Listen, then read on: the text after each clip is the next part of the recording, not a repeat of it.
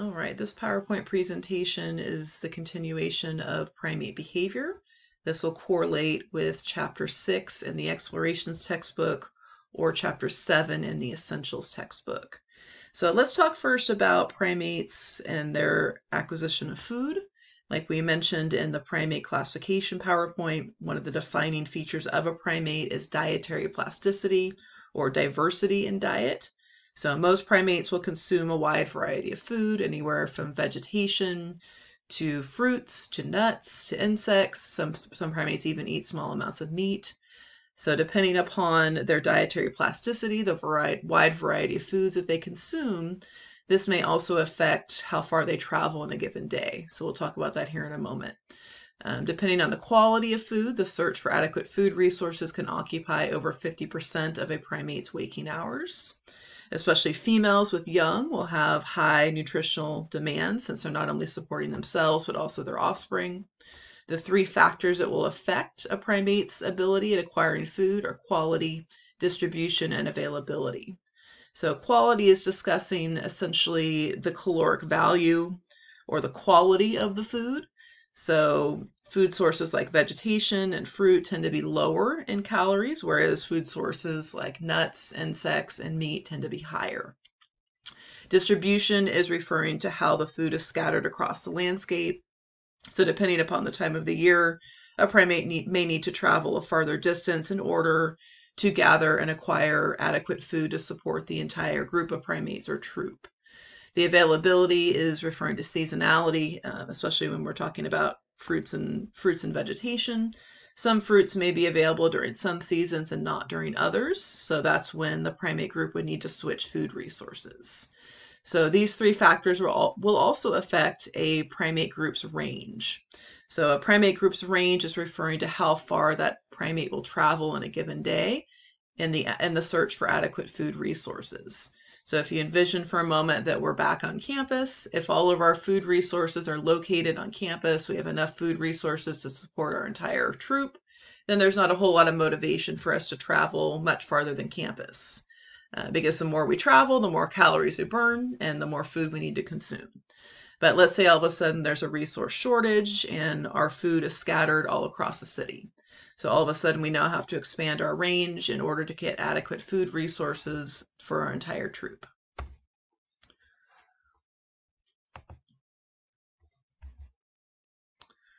All right, so let's talk a little bit about the notion of culture amongst non-human primates and also self-medication. The notion of non-human primate culture can be considered somewhat controversial.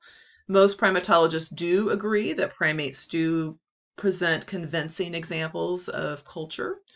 But it's important to note that not all scientists necessarily agree that non-human primates possess what can be considered or qualified as culture.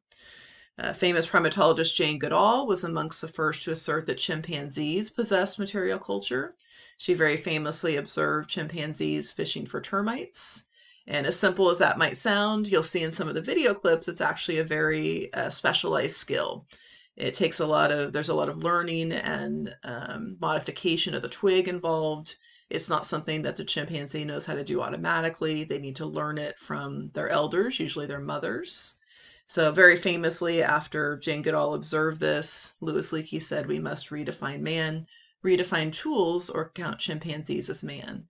Because prior to Jane Goodall's discovery, it was thought that only humans were capable of culture. So other researchers have also observed related behaviors in both captive and natural settings. So let's start by first defining what is culture, what qualifies culture. So some of the definitions out there: use and alteration of objects as a form of material culture. So altering objects found in the natural habitat, such as twigs, rocks, leaves. There'll be some examples of Japanese macaques washing sweet potatoes and using hot springs. So I want you, when you're watching the video clips for your discussion this week, I want you to really think about each example and if you think it qualifies as culture. So are they modifying the environment to enhance their survival and/or reproduction? And is this a learned behavior? Essentially, are they born knowing how to do this behavior, or is it something that they must learn from the elders in their group? So is this behavior passed down to offspring? So these clips here, these are all in your module. I'm not going to show the clips here in the PowerPoint, but they are all provided in your module. And it will be important that you watch all of these short clips to complete your discussion for this week, the primate behavior analysis discussion in your module. So these are all very short clips. Most of them are about 3 to 4 minutes, but you're going to watch multiple examples. You're going to look at hammer and anvil use in capuchin monkeys, which are New World monkeys. You'll look at hammer and anvil use in chimpanzees, which are apes. You'll look at termite fishing in chimpanzees, which are apes.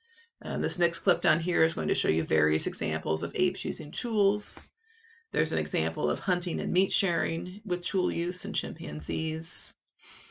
These two examples here are Japanese macaques. So there's one example of Japanese macaques in hot springs, and another example of Japanese macaques doing a behavior called sweet potato washing. All right, self-medication. So essentially the idea that non-human primates can utilize natural sources in their environment to cure an ailment. So there'll be a few examples for this one as well. There's a self-medication in lemurs example. So they're using millipedes as a source of insecticide, but one of the side effects is it gets them high. So it's kind of fun to watch. There's also a video clip example of self-medication among capuchin monkeys. They're using piper plants also as an insecticide. And then also an example of alcohol use in vervet monkeys. And there is one more example in the module that is charcoal use in red colobus monkeys. So there will be 4 examples on non-human primate self-medication in your module that will also be important for your discussion this week. All right, let's talk a little bit about communication. So all primates will vocalize. These vocalizations can vary anywhere from very soft vocalizations to very loud vocalizations. So just like you might predict, these soft vocalizations are for transmitting information over short distances, just primate to primate. And the louder vocalizations are for communicating between groups. Vocalizations have various functions. They can indicate the emotional state of the primate. They can give listeners information about the world around them. So they might vocalize to indicate a predator or a food source. So this can also be very altruistic. We talked earlier about altruistic behaviors.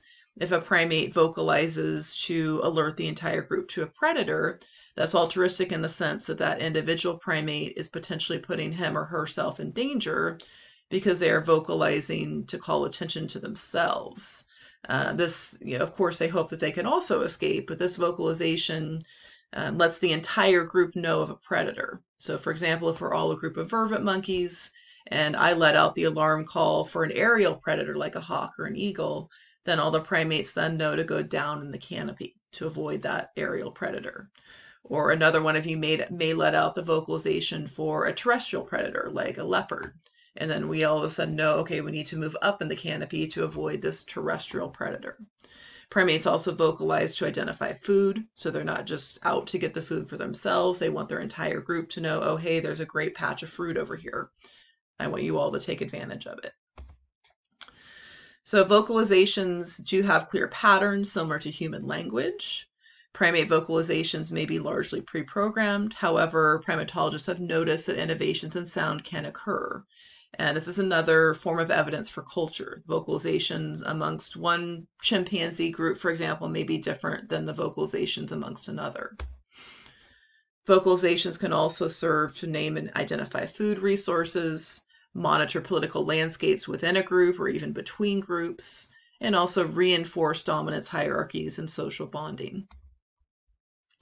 So there's some other clips in your module this week. This clip here is going to have you, when you go to that clip, you're going to start at 110 and watch to the end. It's going to give you an example of multiple species all vocalizing to prevent predators. So these are all predator warning calls. So these are various old world monkeys, guenons, Diana monkeys, Pseudomangabes, colobus monkeys. And one of the really interesting things about this is they're all able to communicate between species. So a guenon lets out an alarm call, and it also benefits the Diana monkeys, Pseudo monkeys, colobus monkeys in that particular area. There is also an example of a false predator alarm call among a capuchin. And I don't want to give too much away, But I want you guys to think about, why would that capuchin let out a false alarm call? So think about that when you're watching this clip. All right. So we mentioned that another one of the defining characteristics of a primate is high levels of parental investment. Primates do have prolonged gestation, so longer prenatal period, that's conception through birth, and also prolonged postnatal. Primate infants are born very dependent upon their mothers for survival. We know that monkeys raised in captivity that do not have contact with their own mothers usually do not know how to care for their own infants. So this caregiving is oftentimes learned from child to parent. Males often intervene in disputes that involve their own offspring. So it's not only the mothers that are invested in the survival of their offspring, it's also the fathers, depending upon the primate group, of course. All right, let's talk a little bit about sociobiology. So the field of sociobiology is, well, one of the aspects of it is it will examine non-human primate behavior as a possible model for early human behavior. That term hominin just means early humans. Chimpanzees and bonobos are very similar genetically and live in very similar environments. However, their social hierarchies are negotiated in quite different ways. So chimpanzees tend to have social hierarchies that are established through male aggression and dominance, and the high-ranking males tend to have increased access to mates, and they tend to have increased access to food resources. So chimpanzees tend to be a little bit more brutal and violent. They have more complex dominance hierarchies. Bonobos have social hierarchies that are established through sexual encounters, and females are often higher ranking than males. So they essentially use sex to mitigate tensions and to negotiate their dominance hierarchies. So there's another clip that you guys are going to watch. It's a little clip from a documentary called Why Sex? And it's going to actually compare and contrast the studies done by Richard Wrangman and Amy Parrish. Richard Wrangman studied chimpanzees and Amy Parrish studied bonobos. And it's going to allow you to analyze these two species that are extremely close, very genetically close, also living in similar environments. However, they have a social ecology and reproductive strategies and dominance hierarchies that are negotiated in very different ways.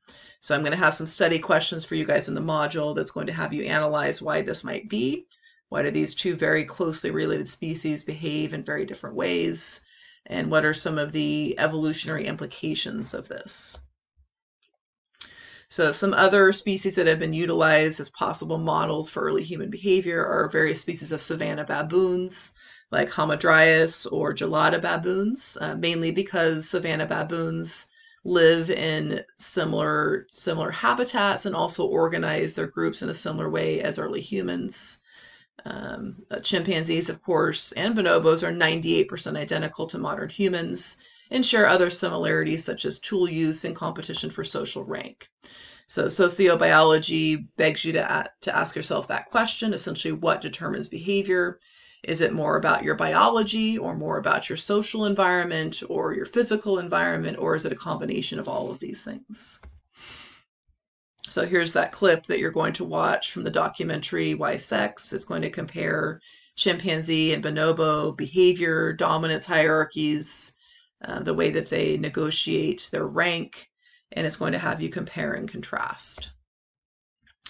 All right, so encephalization. So this term, increased encephalization, we're talking about increase in brain size proportional to body size.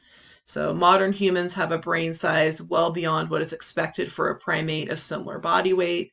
For example, a modern chimpanzee has a cranial capacity somewhere between 300 to 350 cc's, whereas a modern human has a cranial capacity 5 times that, somewhere between 1200 to 1700 cc's.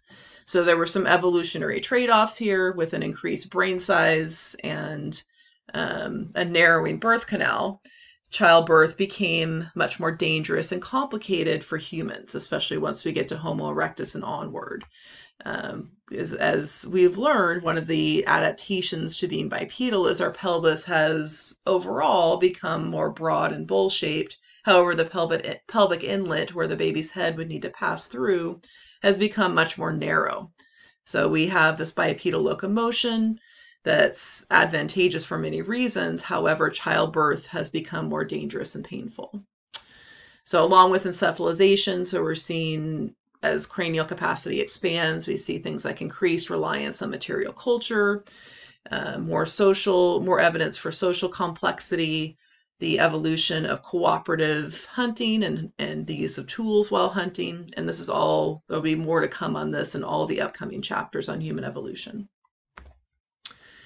All right, so in non-human primates, the most rapid period of brain growth is slightly before birth. And that's, goes along with that wider birth canal. In humans, the brain size of a developing baby essentially is somewhat limited in utero. It's limited during that prenatal, because if baby's head gets too large, then it will be more and more difficult to pass through the birth canal. So in humans, the most rapid period of brain growth is actually the first 5 years of a child's life. So that's why when you see a toddler, a 2 or 3-year-old, they look kind of top heavy. They look like their heads are growing at a faster rate than their body, which is because they are. Of course, the body eventually catches up. But, for a human infant, the most rapid period of growth of the brain is going to go from age 0 to age 6. So there are restraints on prenatal growth in humans. This is necessary to allow for the infant to safely pass through the birth canal.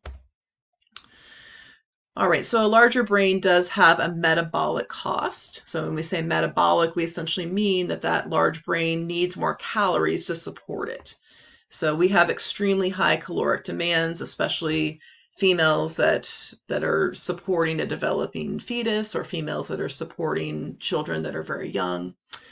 Primates also need a complex brain to be familiar with their home range. So things like knowing where the food sources are, where to gather food, being aware of the seasonality of various food sources, also the complexity of all of our social interactions and dominance hierarchies, etc., etc.